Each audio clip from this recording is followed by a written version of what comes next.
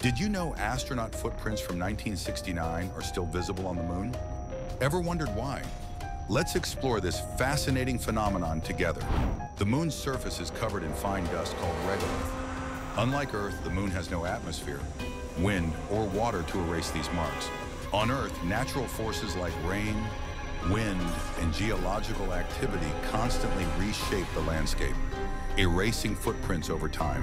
However, the moon's lack of atmosphere means there's no weather to disturb the regolith. Footprints remain untouched for potentially millions of years. The moon's surface is also bombarded by micrometeorites, but these impacts are minimal and don't significantly alter the footprints. Furthermore, the temperature extremes on the moon, ranging from 133 to 127 don't affect the longevity of these impressions. Without erosion or atmospheric interference, these footprints serve as a preserved record of human exploration, a testament to our lunar journey.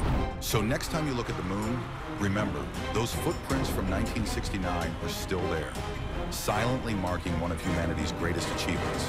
Hit subscribe for more cool insights.